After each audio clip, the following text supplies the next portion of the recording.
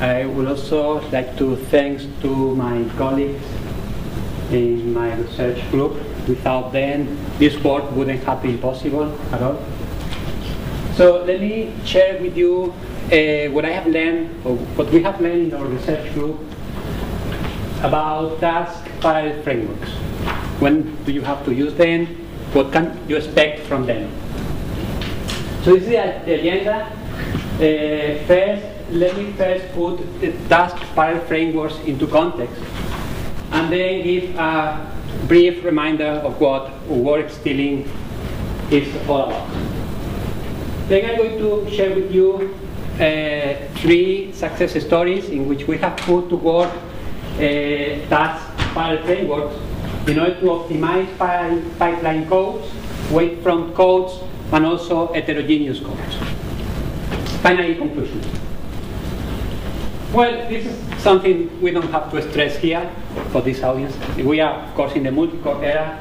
The burden or the responsibility of getting the most out of current architectures is in the software side, it's not in the hardware side anymore. Sequential programs are slow programs. We have to parallelize the codes, and that's difficult because you have to think in parallel. So we need some help. We need maybe new languages, better tools to help developers these days. So in this slide, I would like to summarize some of the tools that we have available right now. For example, we have libraries for distributed memory like MPI, GasNet.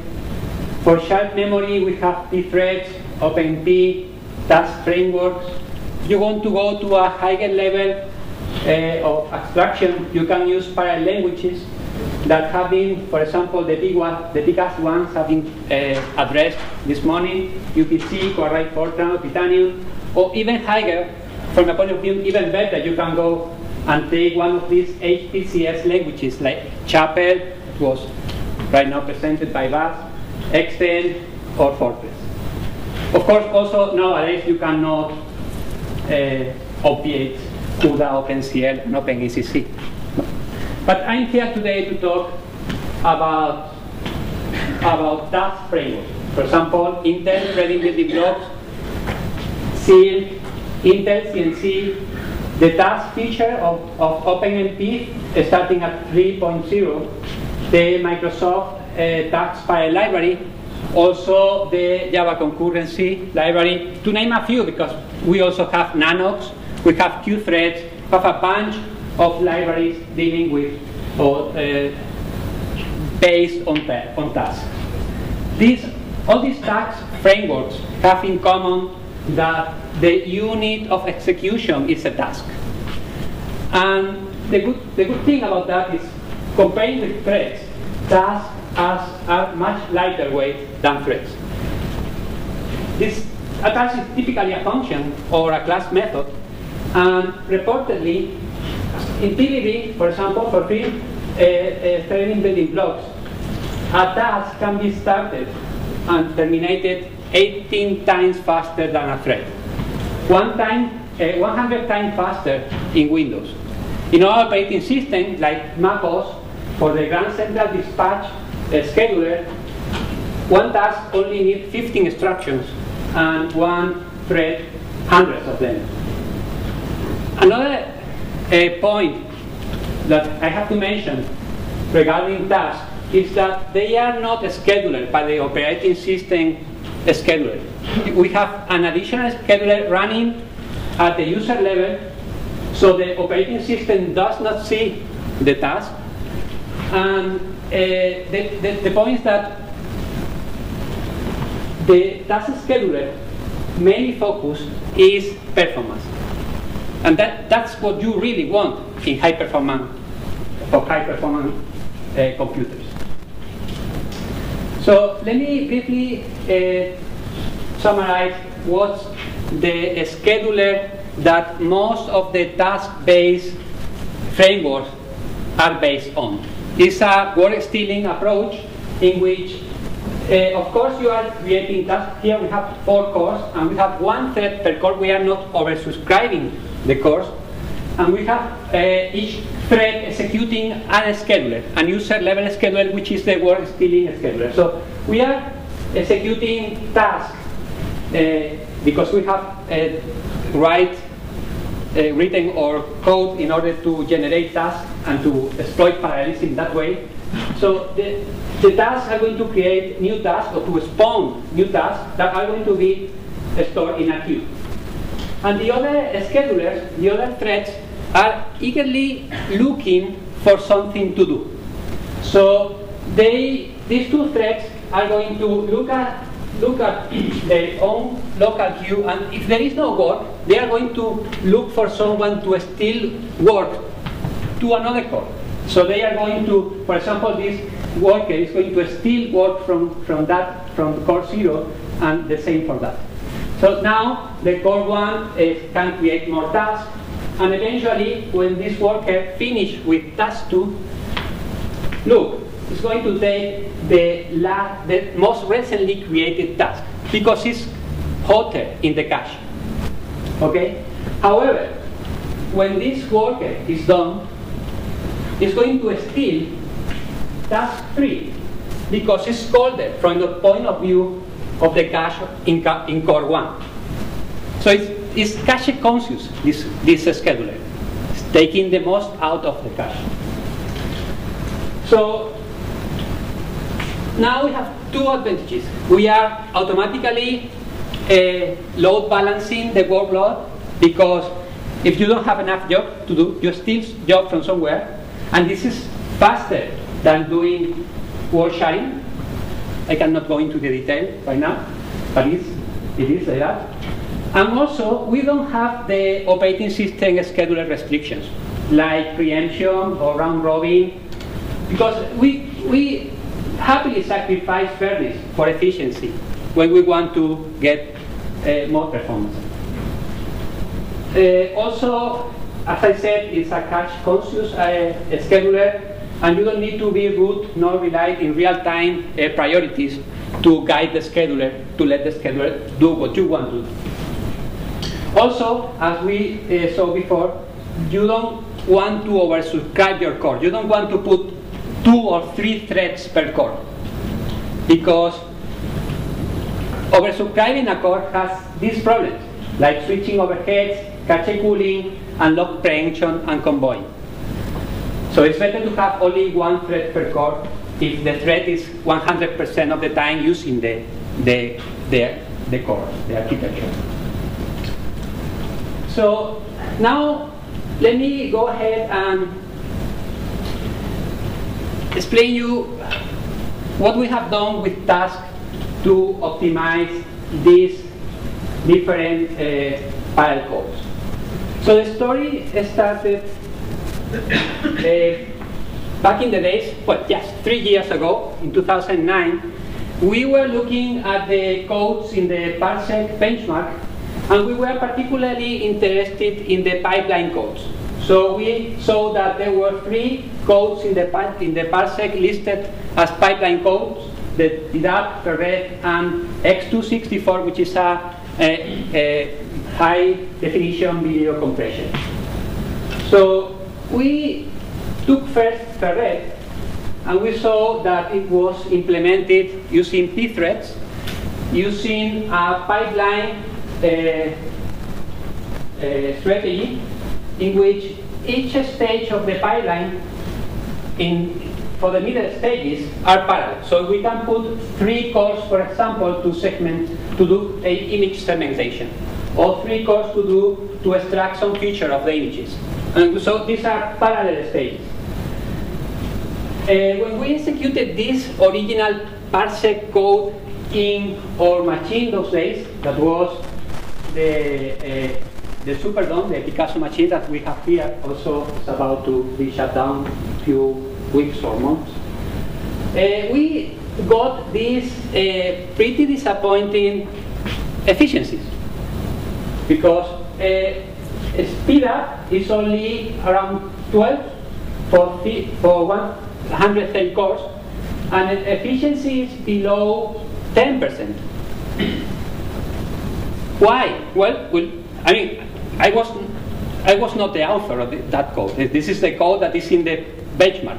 So I was looking, what's the problem here? Well, the problem is that if you put one core to do the stage 2, another for 3, for 4, and one core devote to the stage 5 of the pipeline, we see that this is the time in blue, the dark blue, that the core is doing work. And in light blue is the time that the core is idle.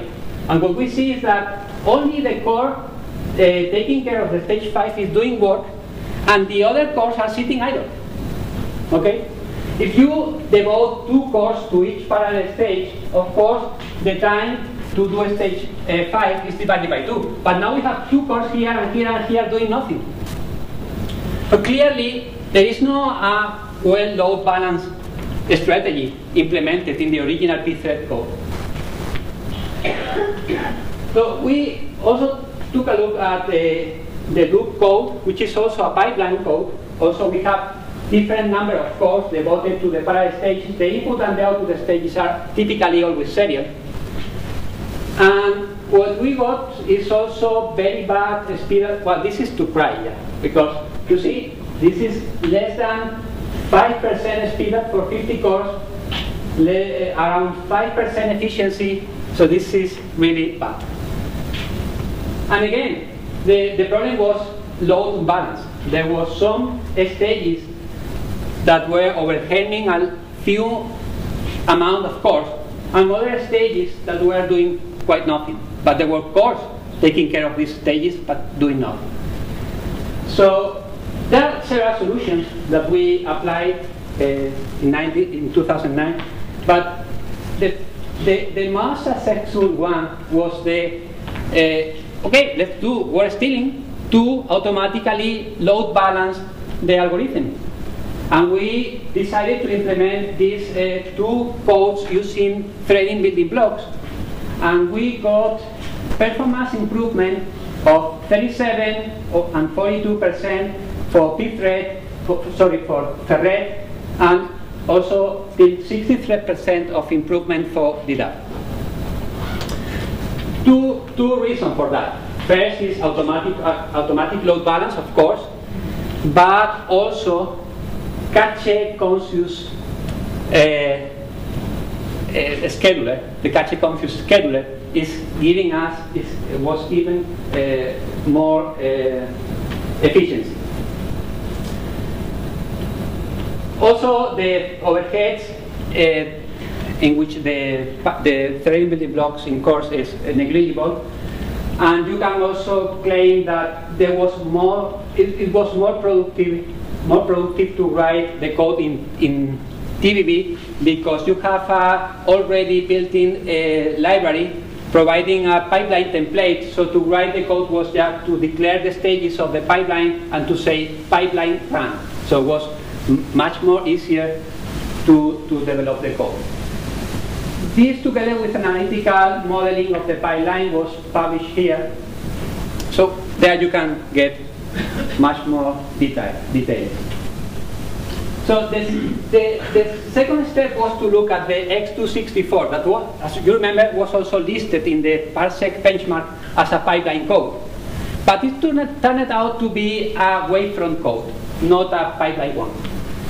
So the video compression code was, as the checkerboard, Floyd, financial, or other dynamic programming codes, it's a wavefront algorithm in which the data is laid out in a multidimensional space, and there are certain dependencies. For example, for this operation, we have dependencies with the north and the east cells because the I-y, j, I, j-1. So after you compute this element, you can compute, because the dependencies are fulfilled, you can compute then these 2, then these 3 elements, and so this is a wavefront template. So let me show you how these wavefront applications are usually implemented. So this is a pseudocode in which we use a matrix of counters, and each counter is telling you to how many tasks you have to wait to proceed. So this the task that is going to execute this cell has to wait to this task, and that one too. So the first task that can be executed is that one, because it doesn't depend on anyone.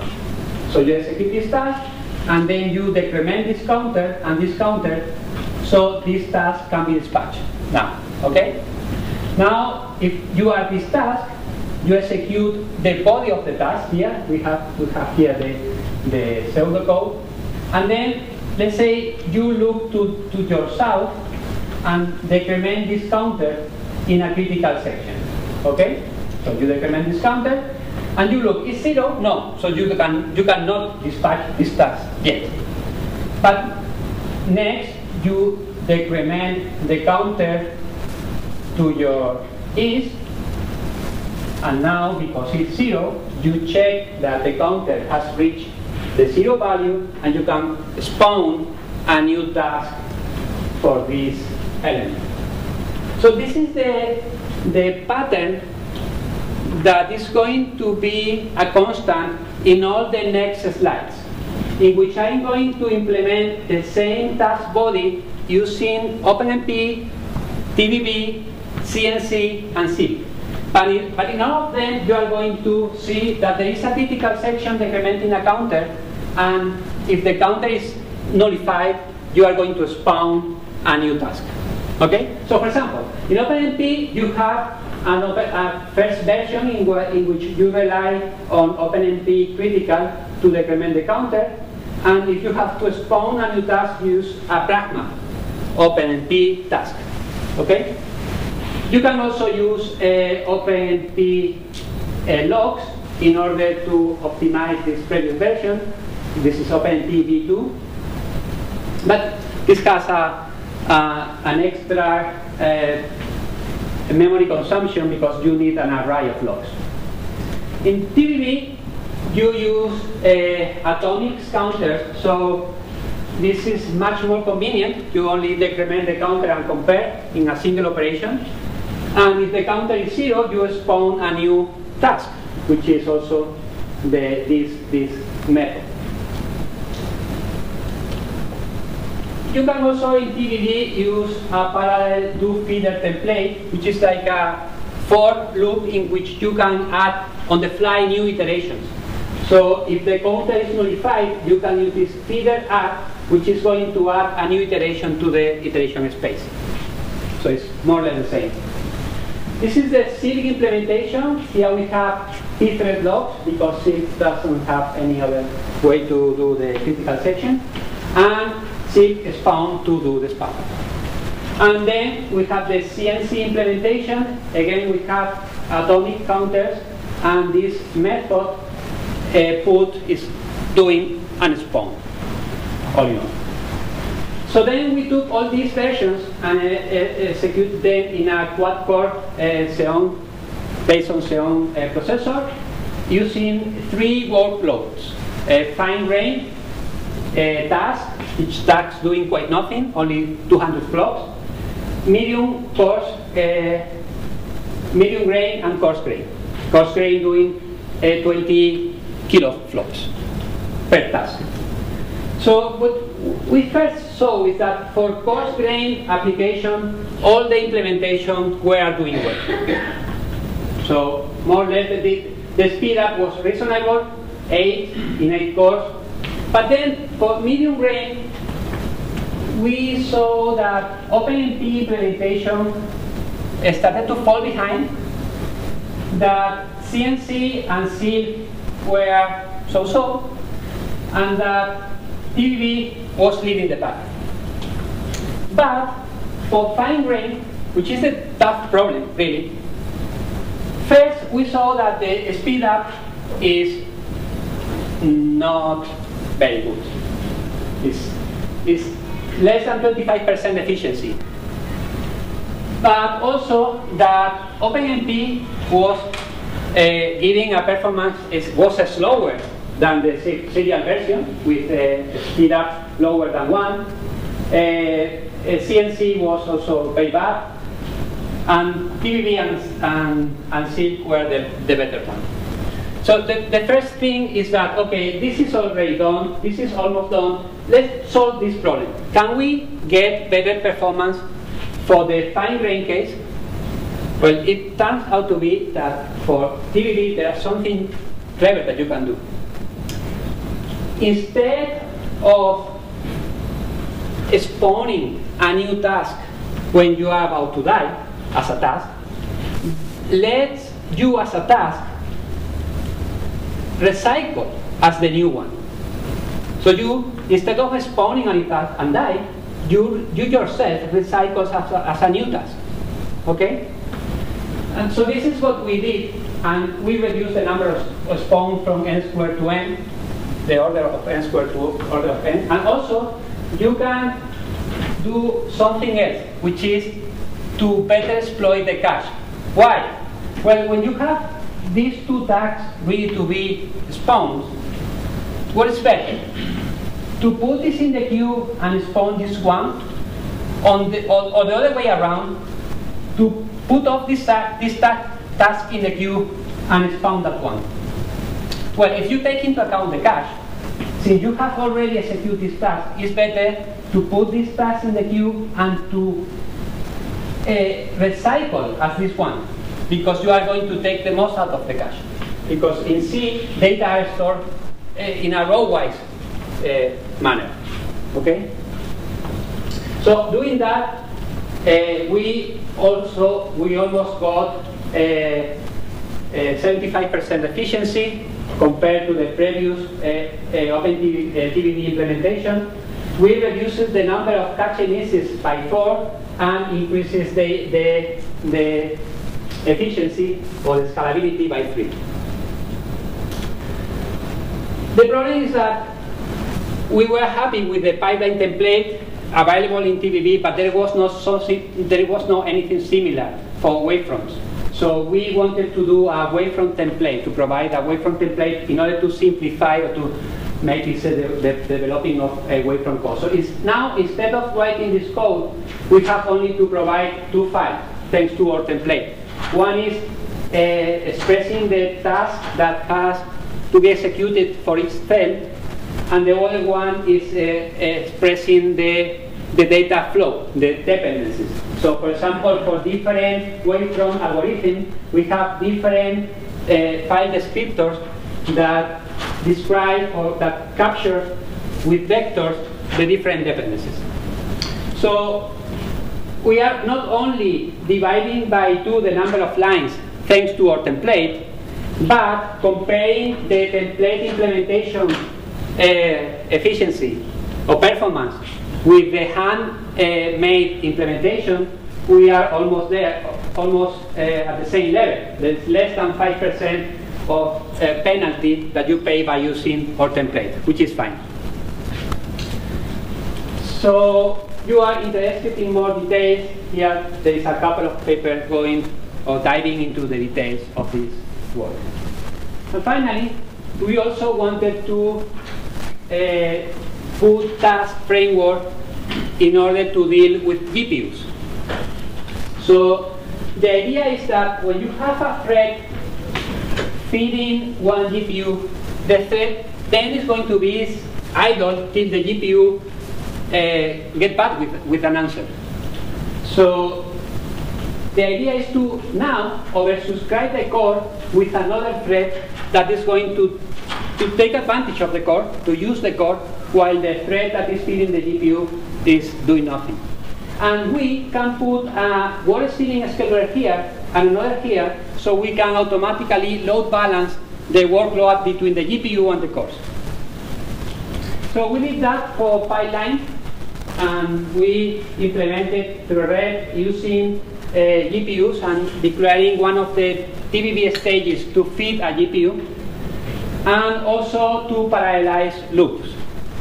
So in that case, what we did, funny enough, is to implement a parallel loop rely on a pipeline template, in which the first stage of the pipeline look and see, is the GPU free?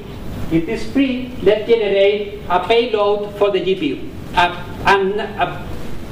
a bunch of iterations for the GPU. But if it is not free, generate a packet of iteration for the core.